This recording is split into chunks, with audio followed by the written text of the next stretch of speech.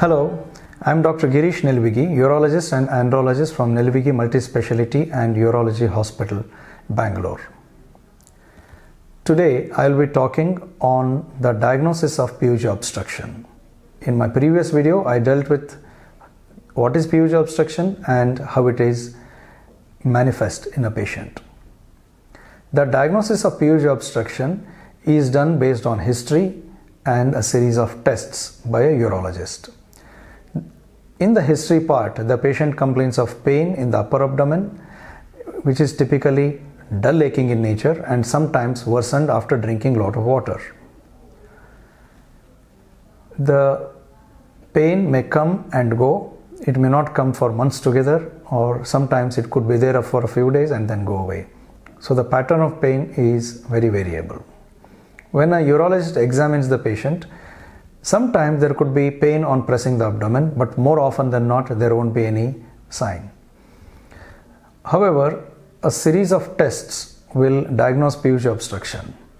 The most important test is an ultrasound of the abdomen or a scanning of the abdomen. This will show that the kidney is swollen up. The outer covering of the kidney or the cortex of the kidney sometimes becomes thin, and this is also shown on ultrasound.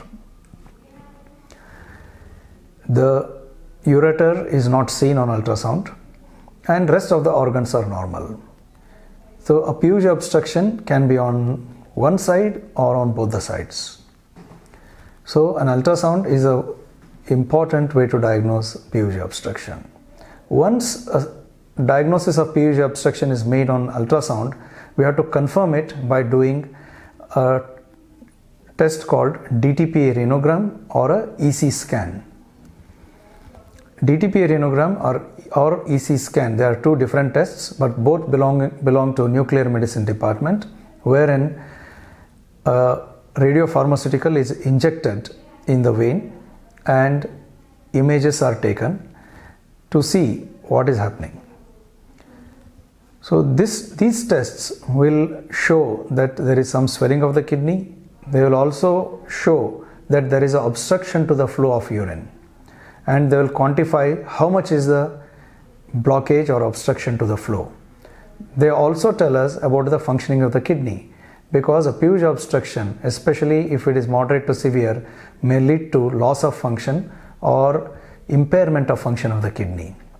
So these tests are very important to diagnose PUJ obstruction and also to tell how bad the PUJ obstruction is. A urine test is also done to see if there is urinary tract infection. If there is urinary tract infection, it has to be treated. So these are the important tests to diagnose PUJ obstruction. Sometimes a CT urogram is also done, especially when an ultrasound is not categorical. A CT urogram is a functional as well as an anatomical investigation which will tell us about the swelling of the kidney and also the level of obstruction, and also roughly it gives us some information about the extent of obstruction. So these are the major tests to diagnose PUJ obstruction. Thank you for watching this video, and I'll be talking of the treatment of PUJ obstruction in my next video. Thank you.